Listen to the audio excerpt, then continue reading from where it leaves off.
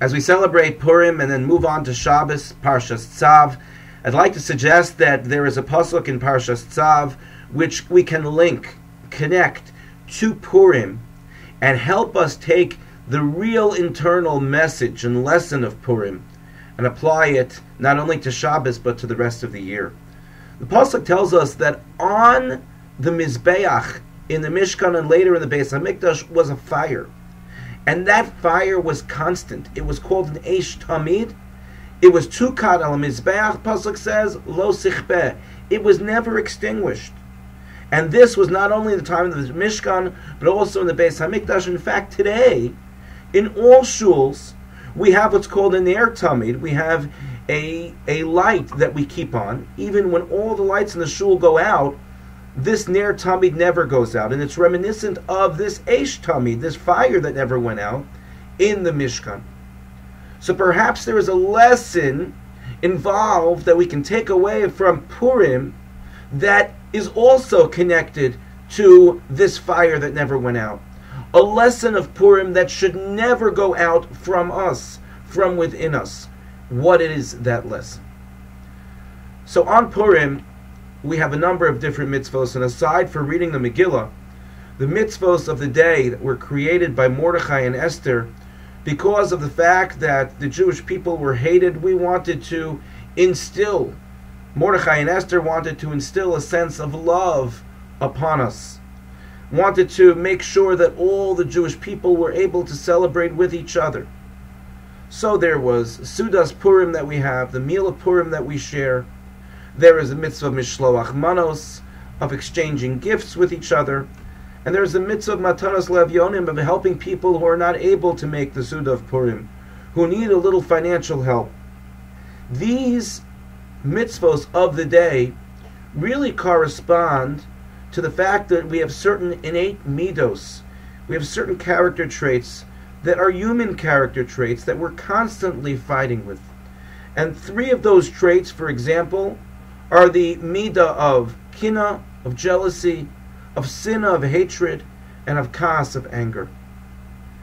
It is these traits that we try to extinguish on the day of Purim by reaching out to people we might not normally reach out to, by sending someone a mishloach manos who we wouldn't normally send because perhaps we're angry at them, or by inviting someone to our Purim Suda who we may have a feeling of jealousy toward.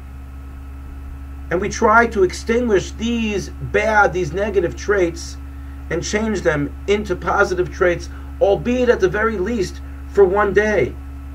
It's so interesting that out of all of our holidays, Purim is the one holiday which is so connected with children. In fact, the Shulchan Aruch says that normally, when it comes to children coming to shul, perhaps they're too young, they're too loud, but when it comes to Megillah reading, we try to bring our children to come and to bang their garagers when we hear the name of Haman. We want the children to be involved.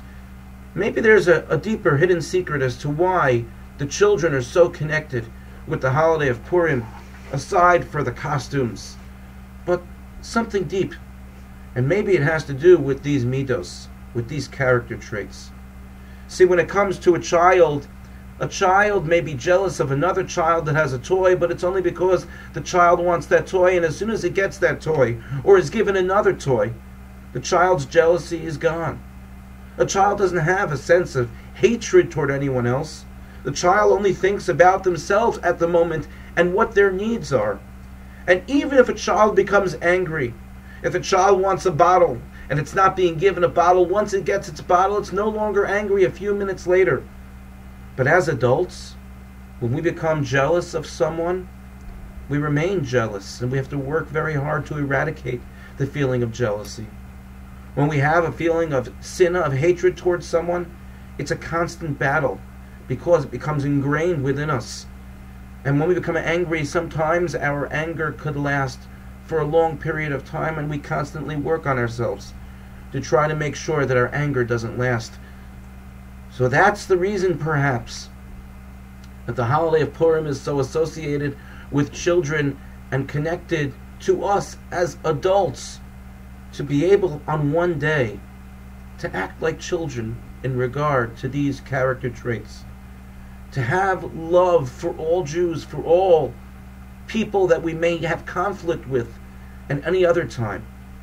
And the pasuk of the Eish Tamid, of the fire, which is constant, well, maybe it's to take those feelings, those good feelings of Purim that are counter to other negative traits, and maybe to make that part of the fire that is within us, maybe to make that constant, and to make sure that that positive feeling we have for other people on Purim is never extinguished, just like the fire on the Mizbeach, on the altar, was never extinguished throughout the year. Thank you for listening. Purim Sameach, and good Shabbos.